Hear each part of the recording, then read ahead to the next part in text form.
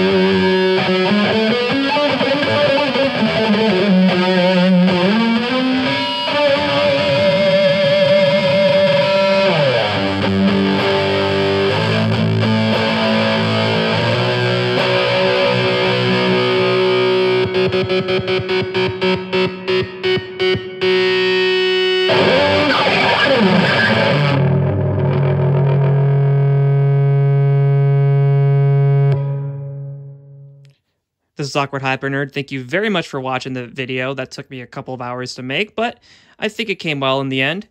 So, a little bit of an update, right? My hand is starting to feel a little bit better, but I still need to wear the brace like most of the time in order for it to make sure that it doesn't break any more than it already is.